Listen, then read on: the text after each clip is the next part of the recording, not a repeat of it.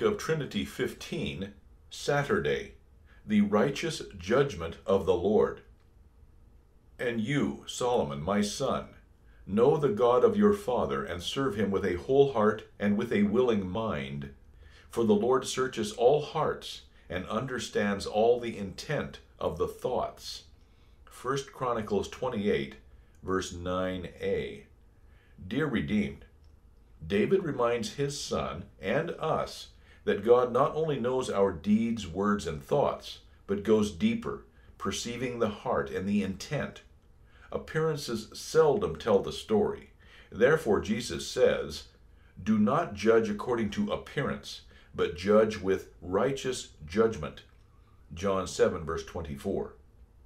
As you prepare for tomorrow and the divine service, ponder what's really behind each of the following four situations.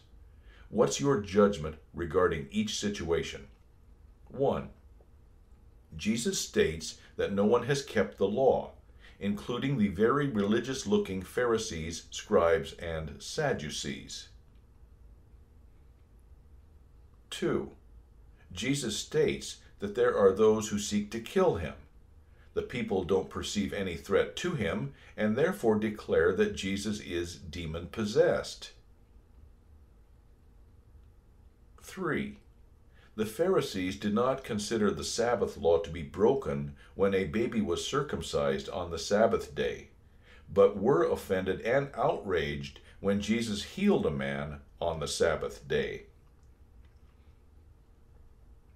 4. A man gets up on Sunday morning and goes to work. At his place of vocation, the other people there confess their sins and, for the sake of the holy, innocent, bitter sufferings and death of Jesus Christ, plead God's mercy and pardon. The man, on the basis of his call as pastor and Jesus' command, forgives them all of their sins in the name of the Father and of the Son and of the Holy Ghost.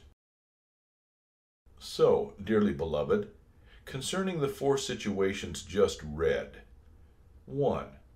Have you broken God's law? 2. Were there some people seeking to kill Jesus? 3. Were the religious leaders hypocritical? 4. Are you forgiven of all your sins? Prayer.